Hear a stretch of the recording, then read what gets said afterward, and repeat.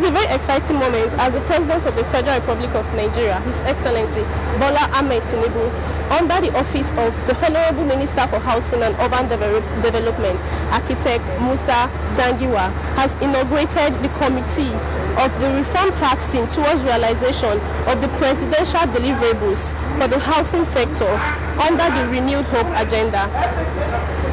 Housing Institutions Reform Tax Team, Multi-Agency Project Delivery Tax Team, Land Reform Tax Team, and Building Materials Manufacturing Hubs Tax Team.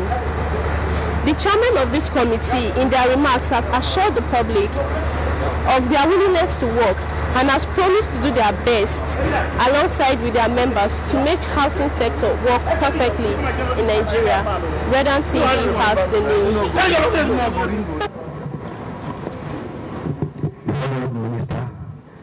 Minister of State, Permanent Secretary, distinguished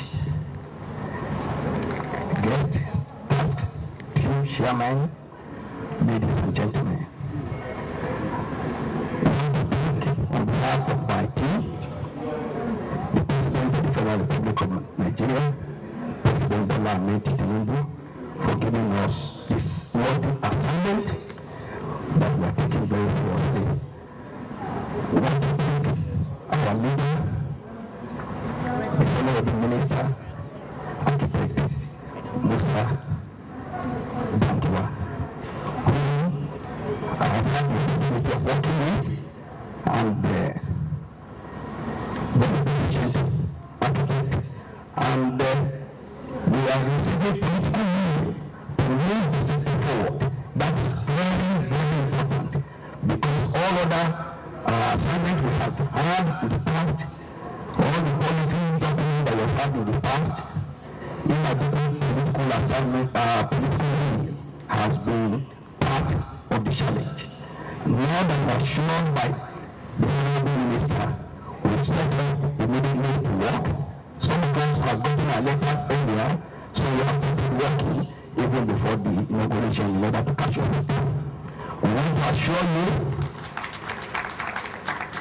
that we will deliver on the mandate, and Nigeria will move forward. Thank you very much. This is ladies and gentlemen. I'm the Honorable Minister of State, Permanent Secretary, and the distinguished guests here present. I think it's very good for long speeches, other than to express our gratitude for the opportunity to serve again. Listening to the Honorable Minister's speech, there are so many things that sound very familiar. The question we need to ask ourselves is, what has stopped us from implementing all of these initiatives that we've had over several decades?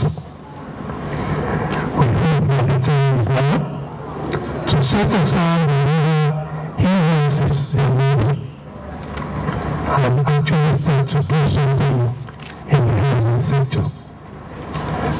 Personally, I'm particularly excited by the Honorable Minister's approach. He understands that having delivery is a system. It's not just one thing. It's a relationship between so many related activities. So by setting up different task teams, he's trying to set up a process to organize the industry. On behalf of our task team, I say thank you and congratulations on this initiative. All we can pledge is that we will do our sure that this time around something will actually be done. We have no excuse. The ministry is almost entirely in the hands of professionals.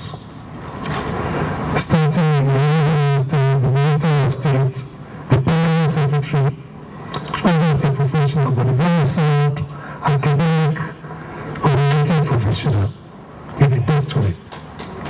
So, the heads of agencies involved, agencies and the ministry, they are professionals. So for change, there are no excuses. We've got everything that we need to succeed. And I do hope that with the support of the members of this trustee, the objectives of our committee will be achieved. Thank you very much, everyone.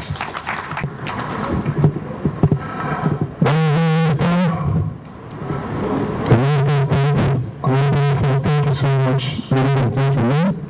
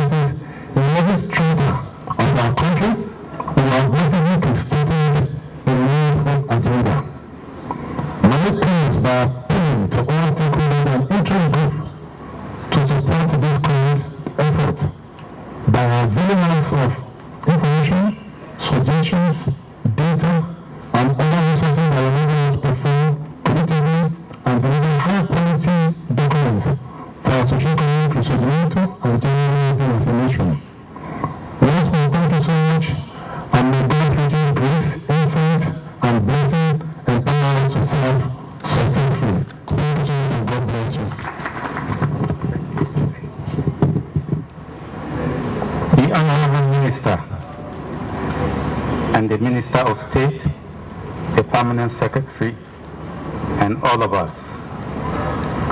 I want to start by congratulating Mr. President for nominating one of our very best to lead in this critical sector of the economy. Architect Ahmed is indeed a visionary leader in our own profession, and we are proud of him any day, any time. No wonder he has grown to solve a big solution through a very simple process. And that simple process is bringing all those in charge of these various sectors together. And these same people that are seated here are the complainants. Yes, they are the actors and the complainants of government policies, government actions and inactions. And he has thrown it back to them to find solutions to the problem. I don't think there is any better wisdom than what the Honorable Minister and his team has crafted today. Thank you very much, and we stand here to promise you that with the array of specialists put together, we have no reason whatsoever not to deliver on our mandate. Let me say, we are going to make it simple and deliverable No utopian ideas. We will go through simple processes that you will see results almost immediately. I'll give you one historical experience I had. I went from Lagos Airport to the Ghana capital. I landed at their airport.